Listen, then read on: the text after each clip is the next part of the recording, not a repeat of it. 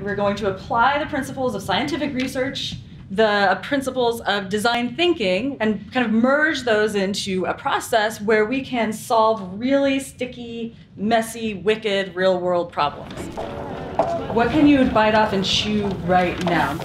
You are going to have 5 hours. Go. So I'm making the flowchart. People are consuming manufactured food. Let's visualize.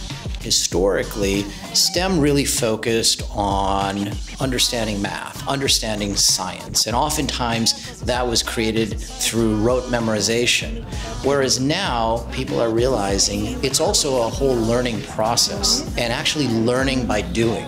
In the innovation process, students work in teams of about 4 to 6 students, and together they research a problem, they brainstorm solutions to that problem, they choose a concept to test, they test the concept and evaluate the results, and then they refine their solution based on what they learned. Okay, we don't know what you would add, but that's something we would come up with. I have an idea of creating awareness. Well, we were thinking we could have auto insurance and health insurance companies work together. The innovation process is sort of cross-border, cross-disciplinary. Any problem that requires a creative solution can benefit from this kind of thinking. It's like more streamlined, if that makes sense. This new perspective doesn't necessarily mean you pursue a career in STEM, but having that perspective, we believe, will enable one to succeed in any field. 30% of the world's population are anemic, so we proposed our own solution to this problem.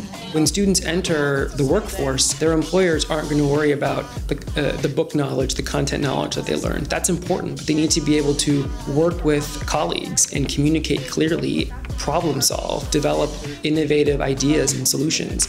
All jobs are going to be STEM jobs in some way or another, regardless of whether they are in traditional STEM disciplines.